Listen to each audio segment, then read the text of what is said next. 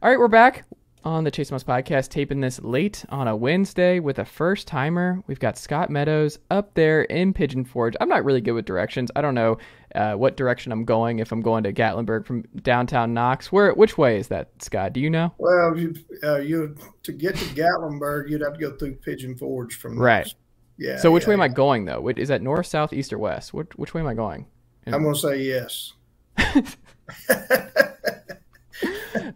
I'm so bad with directions. I'll even say like because I'm I from know I know Midlothian. which way to point my car and to go. Exactly. So they tell us that in school, the north wing's got this and south wing, and I don't know which one's which. So I'm right in the middle. So I just take both of them as breaks. So it is what it is. So I don't know. I have no earthly idea. I'm gonna let's say northeast. How's Okay. that?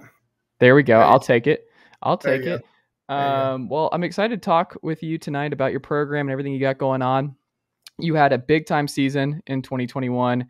A Mhm. lot to be proud of with the run that y'all went on last year before the Alcoa playoff game. But I want to start. Just how's your summer going? What have you been able to do? The dead period, obviously, right here for Tennessee football, but high school football. But were you able to get a lot of your installs in? Do a lot of what you wanted to do? I imagine most things are back to normal for the most part, right? They are. They are. We started. We get out of school a little bit later than most counties in Huh. the state, simply because of tourism. Because we started school later Uh than huh. everybody else, just because a lot of students in the county they work, and a lot of teachers actually work in the tourism. Whether it be at Dollywood or whether it be at the hotels or Mm-hmm. whatever. So we start school a little bit later. And so we didn't get out of school until actually June 1st. Oh And wow. yeah, so then we have that was a Wednesday. And then we had, I call it a freshman training camp because we can't have our freshmen come in with us until school is out, Hmm. is dismissed. And they're actually part of the high school at that point. And so we had a freshman training camp on second and third, Thursday and Friday. And then we brought the varsity in starting June 6th. And we got a lot done. We've got, a lot of strength conditioning. We go 3 hours a day. Mm. And first hour and a half, we go strength and conditioning. And then the last hour and a half, we actually practice. And so we got a lot of install in offensively and defensively. And we did that for 3 weeks. And now we're on dead period for the next 2 weeks. And Mm-hmm. we go back July 11th.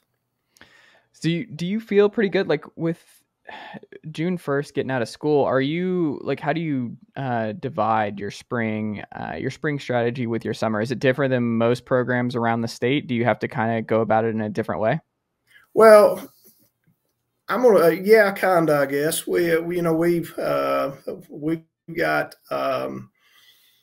we try to push our spring practice back as far as we can. Mm-hmm. And so it will, we kind of butt up against the week before final exams, and then the following week is summer workouts, and so we just Mm-hmm. kind of put it in different steps that we're going to be. Our spring practice may have started May, just Mm-hmm. May 8th. I don't remember the exact date, but we just have that 1 week off during final exams, and then we just kind of pick up where we left off from spring Mm-hmm. practice. So we just try to make it just a good flow there. Interesting. So when you look at where your team's at, how much do you think is going to be different from a season ago? Have you been like? I'm always curious because you don't know who's coming into the program. Obviously, you talk about the eighth graders Mm-hmm. not being able to get in till school's out and kind of figuring out what your roster is going to look like. Do you have a pretty good feel at this point? Like we're almost in June and we're in the dead period, like you talked about. Like, do you have a good idea of what you're going to be able to do based on last year, or do you think it's still a lot of the summer is going to dictate how much changes from a season ago? Well, we've got a lot of starters coming back from last Mm, year, and so I mean, I'm pretty much like every other coach. I'm Cautiously optimistic, Yeah. so because anytime you're dealing with 14 to 18-year-old kids, I mean, Mm. if somebody breaks up with a girlfriend that day or something like that, I mean, it's going to be bad. But Mm-hmm.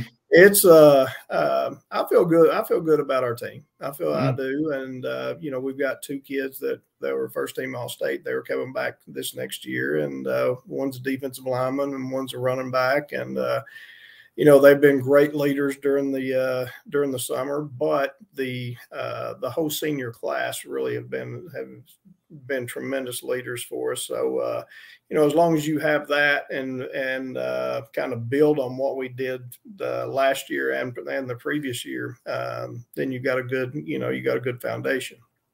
Who are you looking at outside of the returning starters to really step up as leaders this fall? Well, we've got a couple of kids that's transferred in, and Mm-hmm. and I think that they could be pretty special for us. And we've got one player. Well, we've got a couple of players actually, running back type kids, and one's named Carson Blaylock, one's name is Blake Hill, Mm-hmm. and I think they will be very, very good. From a returning starter standpoint, Aiden Howard is just going to be a junior, and he's a special football player, and Mm-hmm. so he's also a running back. And with us running the wing tee, we've got we feel very comfortable playing. Obviously our starters, but we've also got some very, very capable backups now. On the offensive line, we got 3 of our 5 guys returning, and so then defensively, we played really, really well last year, and we've got a lot of those guys coming back, so it's going to be a whole lot of fun watching them, and unless they're high school kids and you have to pull your hair out. That's the reason I shaved my head, so I There you can't do go. that. There, yeah, that's it. The wing tee is so interesting because obviously not a lot of programs out there running that anymore.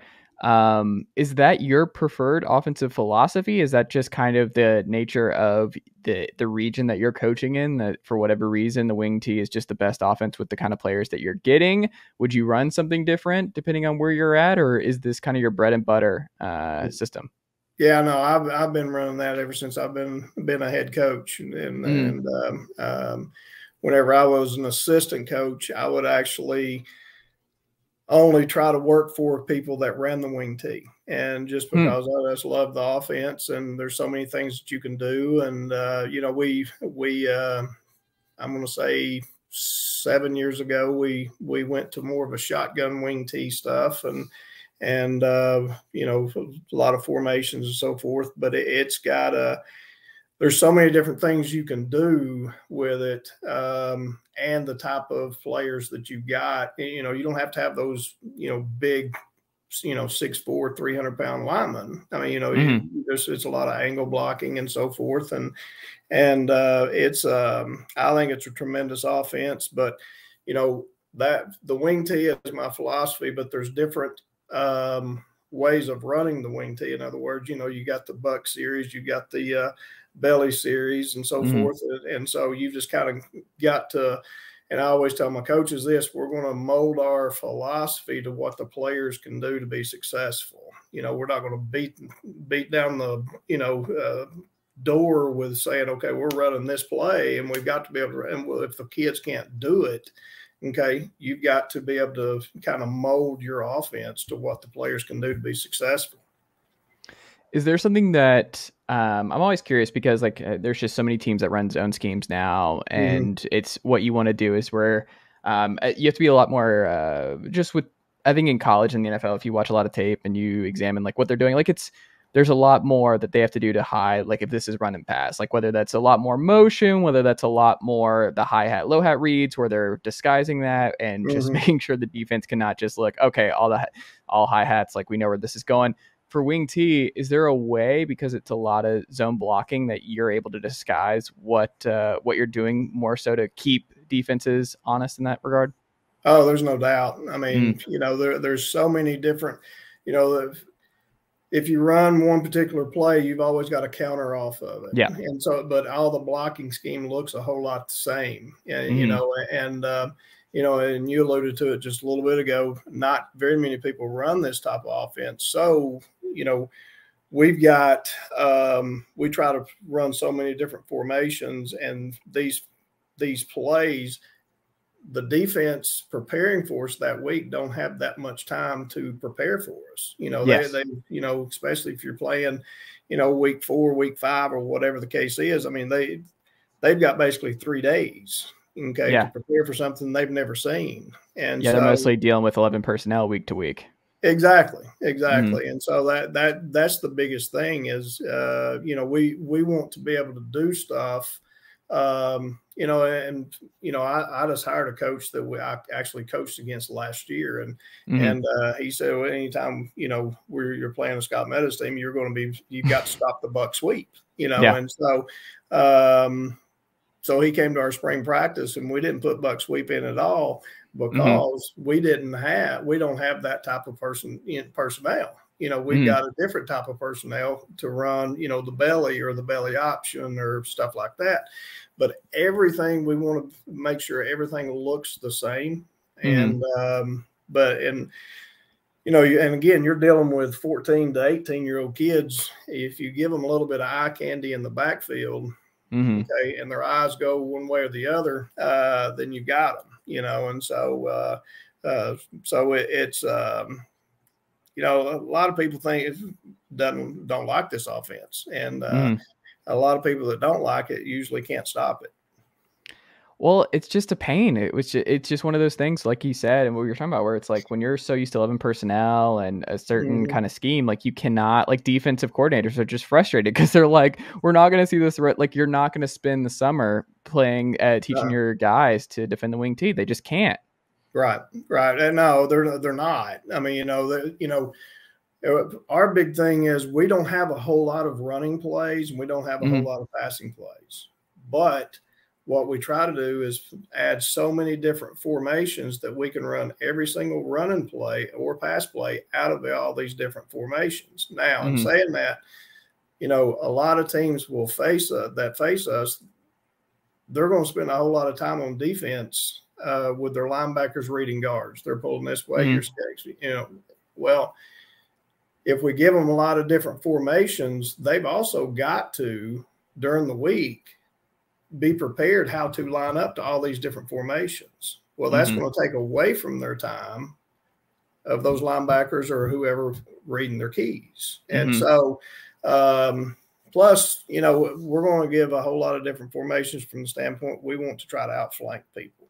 And so at some point, one of our formations, we're going to outflank people, and then we're going to be, we'll hit it on that side. Whenever they do bump, then we've got the same exact play just going the other side, but we may be unbalanced on one other side. So it's a lot of fun. I mean, I've talked all over the country on this stuff, and it's been a lot of people have asked questions about the formations and so forth. We think that our formation is actually a system within itself, and so, and how to move people around to outflank people and get people in trouble. So it's, for us, it's a whole lot of fun, but we don't face the wing T either. So, whenever That's we're true. playing an opponent. So it's a whole lot of fun. I like it. It seems like this would be something that young quarterbacks struggle with. Like you're putting a lot on their plate pretty early on, I imagine. So it's something that you want a junior or a senior under center most of the time, right? Well, no, not necessarily. I mean, because it depends upon the, if it's a first year starter, say he's a sophomore. I've started a freshman as quarterback in this system. And, but if you can teach them the base plays and don't put too much on them, then everything works perfectly. Now, if you can add the quarterback run out of it, or the quarterback buck sweep, or, different things with it, it's great.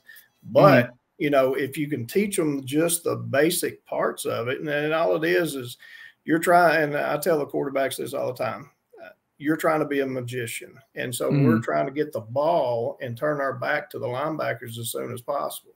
And so if we can work on that and we bird dog our steps every single day from day one until we're playing the last round of the playoffs that we're playing in, we're bird dogging our steps and make sure our steps are perfect.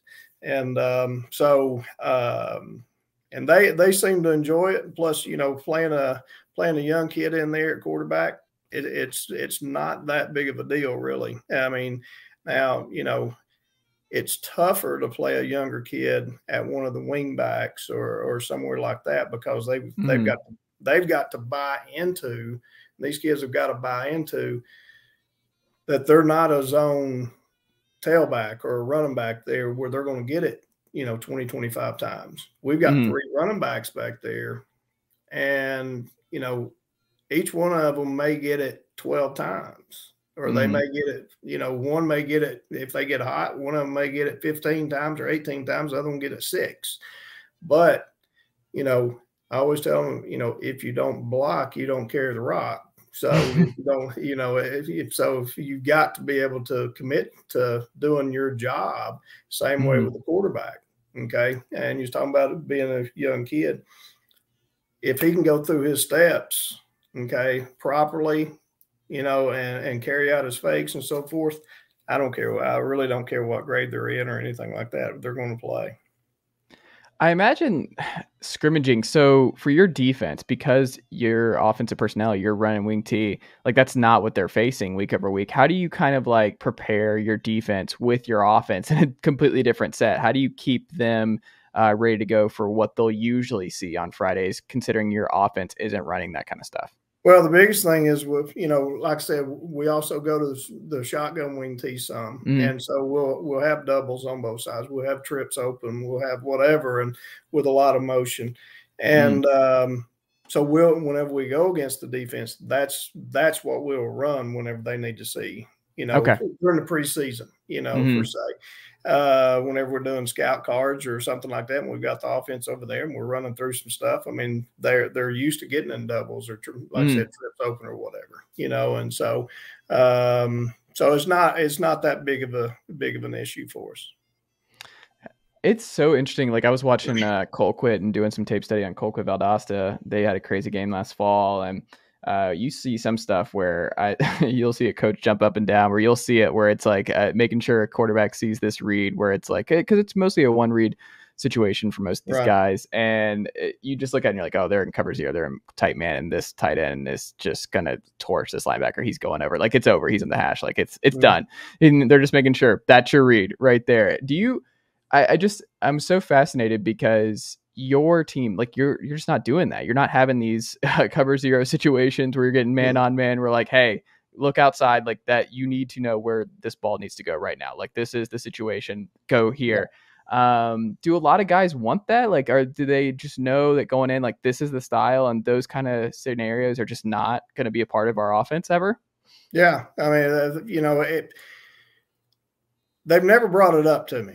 I mean, if they are wondering it or, asking months, I've never heard it. But, and I mentioned earlier that I used to coach down in Georgia. I coached for, I was an assistant coach down there, and I worked for a guy named Jeff Herron.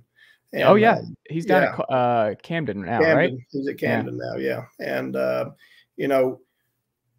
and I probably learned more from him than any coach I've ever learned anything from. He is just unbelievable, and he's a machine wherever he goes. Oh, unbelievable! Most unbelievable coach I've ever been around, and he is a tremendous friend of mine. And I would never tell him that personally because he gets a big head. But high school, college, pro, whatever, any coach that I've talked with, he's the best I've ever been around. And he always used to say, this is what we do. And the kid, whenever the kids buy into it, then, they don't ask questions because we continue to win. So they don't ask, if you're not winning, then they're going to ask those questions. Yeah. And, I've been fortunate enough that I've been at Pigeon Forge actually twice. I don't know if you knew that or not yet. Yeah, you And retired. Yep.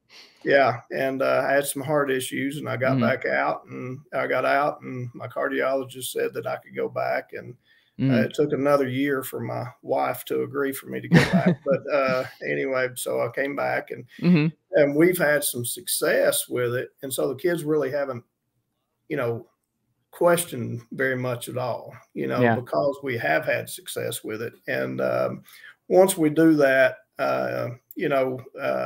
everybody kind of buys in. The question I always ask the players is this: what are you going to do to make the person next to you better? Not, how are you going to be, what are you going to do today during practice to make your teammate better? And, you got to push yourself. And if you push yourself, you're going to make your teammate better because he's going to see it and so forth. Once they buy into all that, then you don't have those type of questions.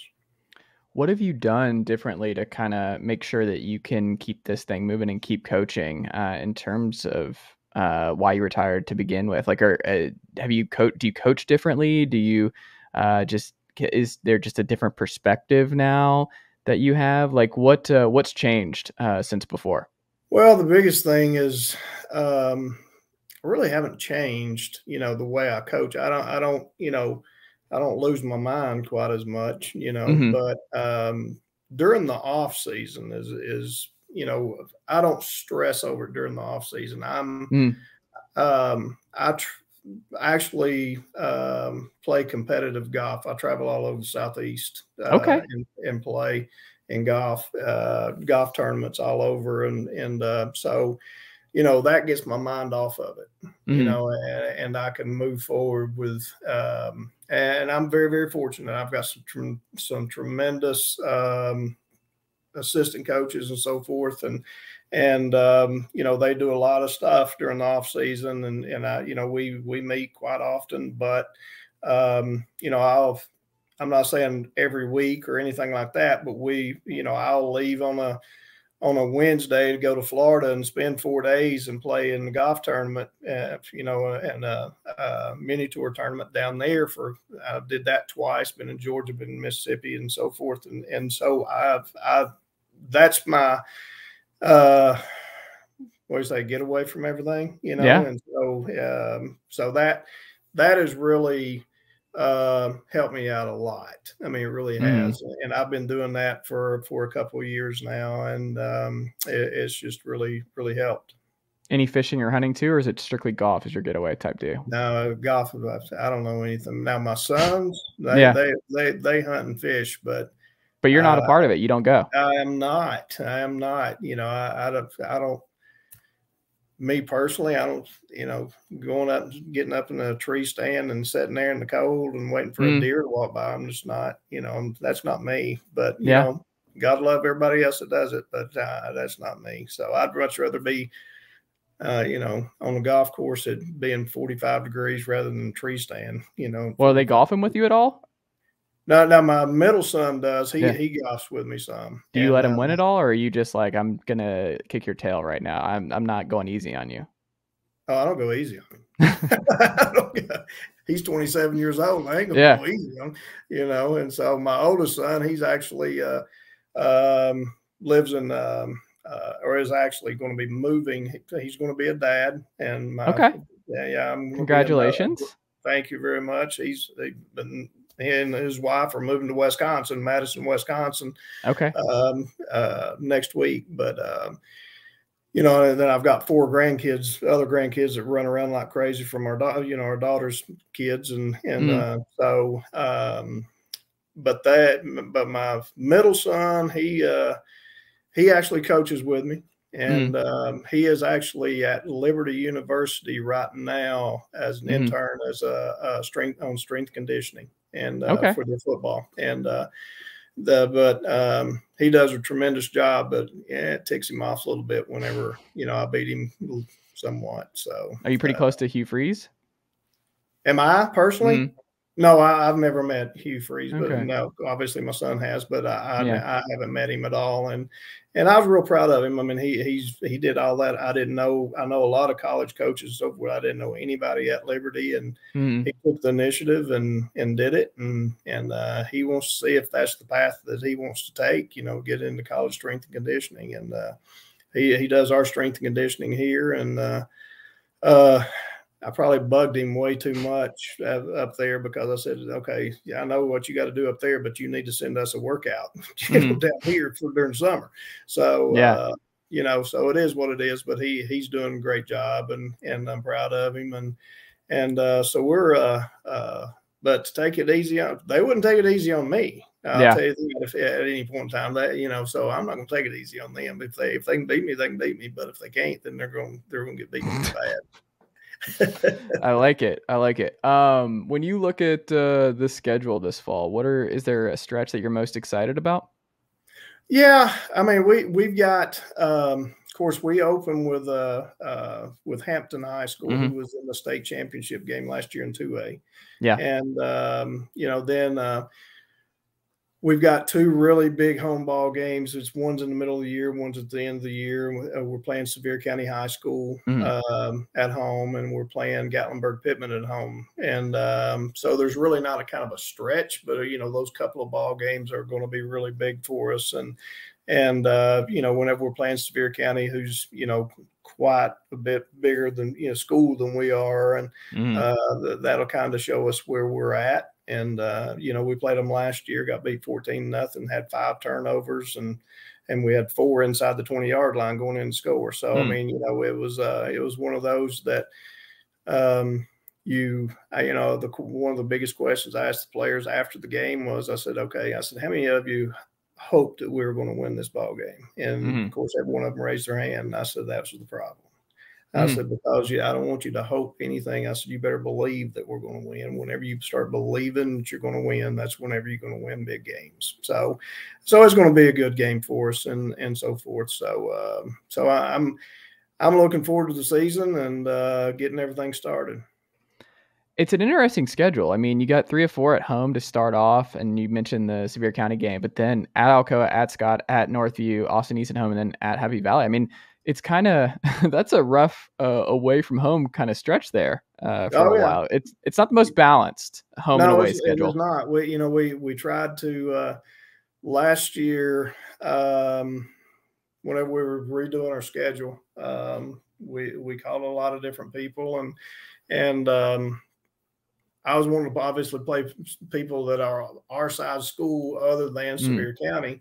And, a lot of things didn't work out for one reason or the other. But I had a lot of big schools, 6A schools calling to play us. Of course, I wasn't going to do that. But mm, so it was, I know we got to travel a lot, but I also want our players to see where we need to get to. In other words, we play Hampton High School, and even though that's a long way away, that's a heck of a football team. And yeah. then we traveled up to Upper East Tennessee a couple of times, and then we're of course playing Scott County. Scott County used to be in our region, so Mm-hmm. we're kind of comfortable with that, and so it's we're kind of all over the map a little bit, but we've got to be able to play at any point in time anywhere we can, and so that's what I want our guys to get used to. What's it going to take to get Camden County on the schedule? We got to get the Herron Meadows Bowl. We got to get that going. That's not going to happen. That's not going to. Who can we get from I'll be Georgia? honest with Yeah. you, the first time I was here Mm-hmm. at Pigeon Forge, he was at Grayson High School Yeah. at Oh, the I know time. Grayson very well. Yeah. Yeah, and Powerhouse. yeah, and he said that he would pay us to come down there and play Mm-hmm. if we'll come. Well, I mean, he'd have to pay for hospital bills. I mean, he'd have to pay for a lot of things. I said, I'm not. I said, buddy, I said, there's no way possible that that's happening. So, Was this a Kim Dichie uh, year? I'm sorry. Was this a Kim Dichie year when Robert was No, no, there? no, no, Robert no, Kimdichie? no, This is no, after that? no. It was after him. Yeah, Okay, it was that's after good. him. Yeah, they actually had uh who was the quarterback that went to Clemson. Oh, Chase Bryce. Yes, they had him and the linebacker Owen something, I can't pronounce his last name. He went to Auburn, and he was just a sophomore. And I went down and watched him practice, and it was about 2 weeks later. He called me about playing. I said, "Dude, there's no way, that that's going to happen." So, but it's that. Who's the best one then? Who can we get on the Georgia schedule for you? Who do you think is there someone? I'm trying to think off the top of my head who would make the most sense that wouldn't get you killed down there. I don't know. I'd have to think about it. Maybe Cartersville. Look, Cartersville could be fun. I have coached and coached against many teams down in Georgia, and Georgia football and Tennessee football is two different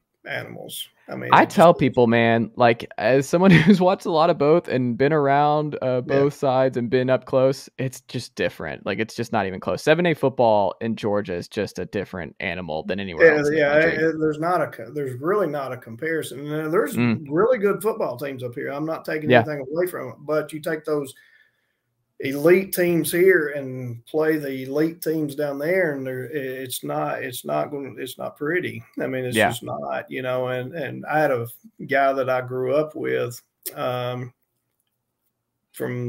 I don't know, 5th grade on. He was the head coach at South Forsyth down there, Jeff Arnett. And he just retired, and Troy Morris took over. He was in the pod a couple weeks ago. Yeah, he actually caddied for me back on May 31st in the U.S. Senior Open qualifier. There you go. So anyway, so I've known him forever. And this was a few years back, and they were playing Colquitt. And I'm going to say it was in the quarterfinals. And was this the Rush Probst year? Yes. And he said, because I knew he had 4 or 5 kids, got D1 offers and so forth. I said, well, y'all got a pretty good shot, don't you? He said, Mattis, he said, they've got like 20-something kids that's got Division I offers. So no, but he played them to the wire. I didn't know that. He played them to the wire. So it's just different. I mean, it's just different, and you can't appreciate it unless you've seen it, it's just the way it is. But it's okay. It's just like, I mean, in college football, there's something awesome about watching a Sun Belt game. And there's like, App State and Marshall was a lot of fun last year. Like, man, it's just different. It's fun, but it's also like, we don't have to do the whole, how does Cincinnati stack up against Bama? It's like, well, obviously those are two different worlds that live in, but it's still really good football, and it still can be really fun in a different way. It doesn't all have to be about titles and being the best of the best and that sort of thing. Right. It is interesting too. I'm curious, like with you, I imagine with your offense and what y'all are doing each week and getting the scouting report and looking at who the other teams have, I imagine you have a pretty good feel week to week if you're going to win or lose. Like I think more so than a lot of other coaches, I would imagine you're like, they have nothing for this. They cannot stop the run. They're not going to be it. They don't have the guys. They don't have the pieces. We're going to run all over them, and they're just going to have to. They're going to have to bend to what we're doing. And then other times you're like, oh God, like this offense, I don't know. I think they're the path to us winning this one. I feel like there's not a lot of upsets with your style, right? Well, usually not. Yeah. I mean, you play somebody and you really, break them down and so forth, break their defense down, and where you can attack, and the problem with us, whenever we're breaking down an opponent's defense, is they're not playing a wing T team the week, right? And so we don't know exactly how they're going to line up. Very rarely do we play a team that say they're a base 3-4 or whatever, that they line up the way they did the week before or the 2 weeks before we get those two films. And so that's the good thing about this offense. You don't necessarily block a man, you block an area and you run your rule.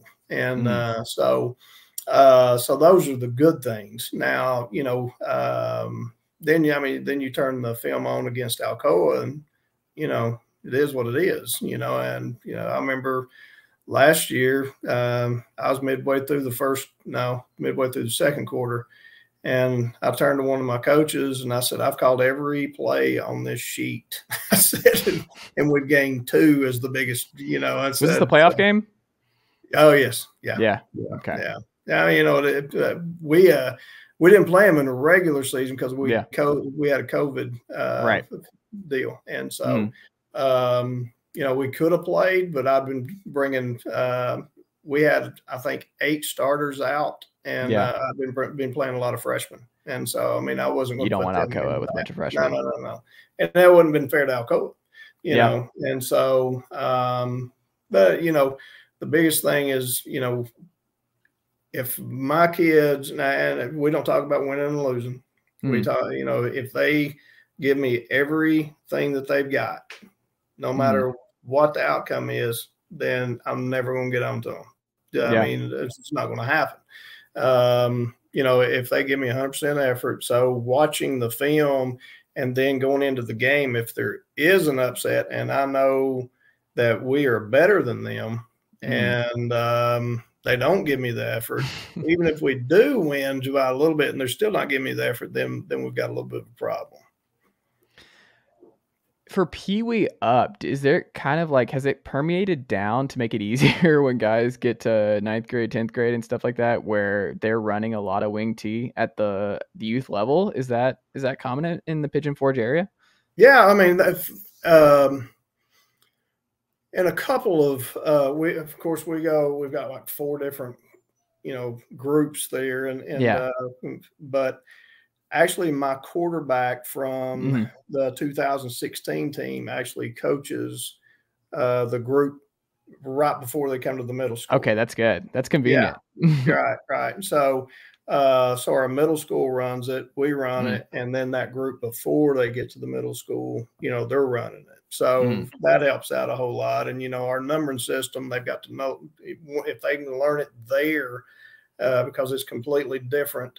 It's not even one side, odd one side. It's a completely different numbering system. So if they can learn it in that 5th grade and then move up to 6th, 7th, and 8th grade, and then whenever they get in high school, it's just kind of second nature to them. What was the most rewarding part of coaching last year's group? Just watching them grow. I mean, we had a defensive lineman that did a tremendous job. And the year prior to that, he was my starting quarterback. That's insane. Yeah. And so, and he was a wing tee quarterback. And I mean, the kid was, 6'1", about, 220. And so we had a all-state nose guard. He signed with East Tennessee State, and we were losing him. So we were going to bump another kid down. And so to nose guard. And so we were worried to death about that other defensive end spot. And my defense coordinator came to me and he said, "Do you think such and such is going to be able to be quarterback this next year?" And we had a young kid coming up. And I said, "It's going to be doubtful." He said, "Well, I want him as defensive end." And I kind of looked at him a little weird there for a little bit, and I said, "Are you kidding?" He goes, "No." He said, "I'll make something out of him, I promise you." I said, "Okay." That's fine. I said, "You're bringing him in and talking to him, though." So, and he did a tremendous job. So he was in, like, you didn't have to sell it. He was in on the change. Oh, 100%. And that goes back to the winning part of it, where they don't question. I mean, they just don't question what's going on. They just want to win, and so that's been the good part about it. So, and we had a lot of young kids last year, a whole lot of young kids. We started 2 freshmen last year, and so a whole lot of young kids grew up. And, our first ball game of the year, we had 6 guys starting on the offensive side that had not only not started in a high school varsity game, but they had never played in a high school varsity game before. Yeah. So so watching them grow throughout the year as it went on, it was very beneficial. That's really cool. So when you think about this upcoming year, what would you like to see most? Is there like I know you don't want to put wins and losses on and everything, but what are you most looking forward to from this group, bouncing from last year? What are you most looking forward to seeing? Well, like I told them this before we left for dead period, the 2020 team, built a really good foundation. I mean, and we go 7-4, 8-4, whatever it was, and then last year's group started building, And so this year's group, I want them to continue to build what we can build at Pigeon Forge High School. And, that's the biggest thing is, we've got to, whether it win or lose, the biggest thing is we want to continue to, for teams that's going to be playing us, know for 48 minutes, they're going to be in a battle, and so we're not going to give up. We're not going to quit. We're not going to do anything but play as hard as we can from, the opening kickoff to the last whistle. And so, that's what I'm looking forward to, and just kind of seeing some of these young guys that's going to have to step up and play and take some spots of the guys that's left from last year, see what they're about. That's cool. Are you a reader at all? Are you reading anything this summer? What are you getting into? Defenses. I don't think I've ever heard it. That is a great answer. I have not heard that one before. I like it. Yeah. No, I read a little bit. I do. Okay. What are you reading? Yeah. Nonfiction, fiction? What do you get into? Oh, no. None of that. None of that. Okay. No. Don't listen, whenever I graduated college, it was, how they put that thing on your hat. It was, whatever those the cap and gown. Yeah. Yeah. Whatever. And mine said, Lottie, how come? Instead of, it's just a miracle that happened. So I know about football, I know about golf. And so the reading part, you can ask my English teachers from a long time ago. I didn't hit that very hard. Okay. Are you watching any shows, movies? Oh yeah. Okay. What are you doing? My wife and I, we binge watch. What have you been to watch recently? It's actually on Hulu. It was called The Bear. Oh, I've heard about this. Is this the waiting tables show? It was about so we used to watch a show called, you might have seen it, Shameless. Yes, that's what I'm thinking of. Yeah, is it good? You remember Lip that was on? Okay, he's in this, and he actually is a world-renowned. He was a chef at this place that was just absolutely unbelievable. His brother died and left him just a greasy spoon restaurant, and so that's how it all starts. And so so he's actually the owner of it, and he's got a band of misfits in there, and so it's a great show. It really is. Okay. We just finished it yesterday. There you go. How many seasons? Is it one? Oh, it's just the first season. Just the first season just came out. Yeah. I'd recommend that to anybody. Okay, we'll end on this. Dollywood. What's your favorite spot? Do you have a favorite ride? A favorite thing to do at Dollywood? It's fun. Somebody else asked me that not too long ago. Do you go to Dollywood all the time? I went. We moved up here in 2013. I went in 2013. I've not been back. So. Oh wow. I have not. And it's not that it's not a tremendous place. I'm not saying that at all. But whenever I got hired up here, my superintendent, whenever he offered me the job, he said, Coach, he said, I want to tell you, he said, you go to work every day, but you're on vacation every day. And so there's so many things to do, like my daughter and her husband and grandkids, they've all got a season pass and so forth. And, whenever they go, and my wife sometimes goes to Dollywood, well, as you're going from our house to Dollywood, you pass a golf course. I know what you're talking about. Yeah, it's Veerville Golf Course right there. Yes. So I stop right there. So and they go on. So well, do you have a favorite Pigeon Forge spot? Is there a best restaurant location? Oh, what's your favorite? Yeah, I mean, I can't. I'm going to the doctor tomorrow just for a checkup, but I can't tell her this. But Blue Moose. Okay. Oh man, it's what kind of food is it? Well, the only thing that I think's there is chicken wings. Okay. So, how do you do your wings? Wet or dry? God. Oh, wet. Yeah. Okay. Yeah. And, flats or drums? I'm sorry? Flats or drums? Oh, drums. Oh, drums. I would not have taken you as a drum guy. Oh, 100%. 100%. Like all drums. No, you're not a flats guy whatsoever. No. Okay. No. And they've got everything there, but it's kind of a, in a little shopping mall type deal there. And, it's, Blue Moose. it is, it's, look it up. I mean, Yeah. it's tremendous now. Blue Moose. Well, we'll be there in a couple of weeks, so we're gonna. Okay. I'm gonna do this. I'm gonna check this out. Blue Moose. There you go, and I'll report back to you and Yeah, let you please know what I do. think. Please do.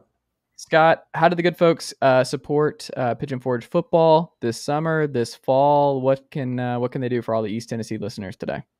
I'm sorry. Can you repeat that? You broke up on me. Oh, what can the good folks do to support Pigeon Forge football this summer and this fall for the East Tennessee folks? Oh, well, the biggest thing, we've got tremendous support here. I mean, we do. And, they can come out and, just support the guys, I mean, the players love running out on the field and the stands being packed and so forth. But, we've got a tremendous city. We've got people that support us like crazy. We're just now finishing a brand new 2-story field house in the end zone. There you go. It's over 8,000 square feet. I mean, it's just tremendous, and we got new turf down on the field and the other day, or they finished it the other day. And I mean, it's they if they want to come out and, I think we've got one of the prettiest settings. I know Gatlinburg Pigeons has got the view that is fantastic, but, not too many times that you're on the home side and the game's going on, and then you can look over at the island in Pigeon Forge and see the Ferris wheel going around. Can you really? Oh, yeah. Yeah. Sure can. So it's, you see the lights in the back, from the, I mean, we're 2 blocks off the Parkway, the field is. Yeah. So I'm coming to a game this fall. Which game do I go? Which game do I go to this fall? What game do you want me at, Coach, on the sideline? Sevier County. Okay. Sevier County.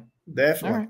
Definitely. Sevier County. And come by and we'll treat you right. I guarantee it. It's a great place, tremendous place. There you go, Coach. This has been a lot of fun. I greatly appreciate you making the time this evening. We'll have to check back in again soon. Hey, anytime. I appreciate you having me.